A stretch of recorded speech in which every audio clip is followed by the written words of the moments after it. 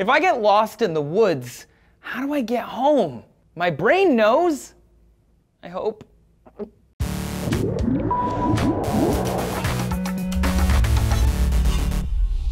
Hey everybody, Trace here for D-News. Thanks for coming by. Sometimes I read science and I'm just floored by how much we don't know about the world we're living in. For example, how does your brain, a lump of tissue stuck inside of your skull, know where it is, where it's going, and where it's been in three-dimensional space? It's not like it has GPS, right? Well, maybe it actually kind of does, sorta. This week, the Nobel Prize in Medicine was handed out to Professor John O'Keefe and Edvard and May-Britt Moser for their studies of the brain's internal navigation systems. In the 1970s, O'Keefe discovered neurons that he called place cells that fire only when an animal is in a particular spot. At the time, the news didn't really take off in the media, but other researchers continued plugging away at this research. Then in 2005, the Mosers, working with O'Keefe in London, found a set of cells in the brains of rats which helped those rats navigate. They called them grid cells, and according to the write-ups in Scientific American and Nature, they're like a map or a navigational chart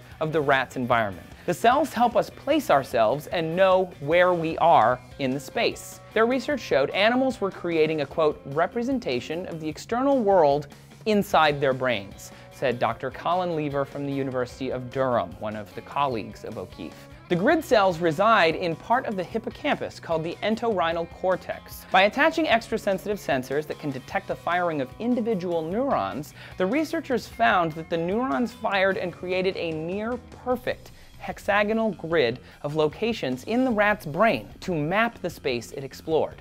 That's really incredible stuff, to say the least. Why a hexagon? I'm glad you asked. Hexagons, like in a honeycomb, are the most efficient shapes possible to get the most map with the least effort. The simplicity is just like, what?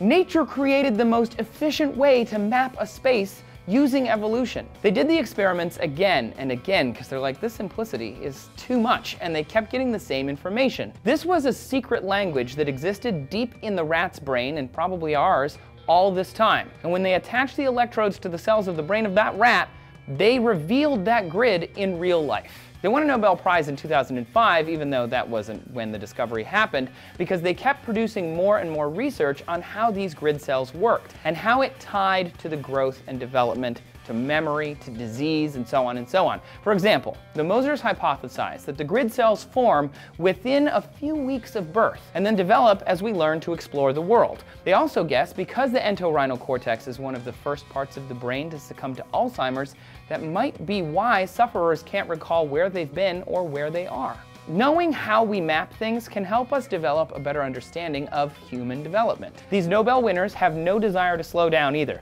They want to map how these grid cells integrate into the brain, develop and grow, and how the grid will change if instead of, say, a flat cage, the rat is reared in a sphere, which is where my thoughts first went. I wanted to know how three-dimensional space would change. You can't just make a grid. There's no flat world to map. Is this why, like, Khan lost in the original Wrath of Khan? A two-dimensional mind in a three-dimensional world? If we were born in space, would we develop a three-dimensional grid?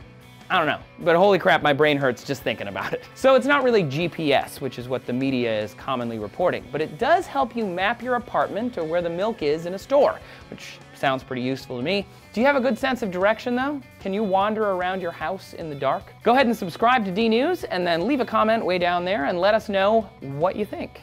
And make sure you come back for more every single day of the week.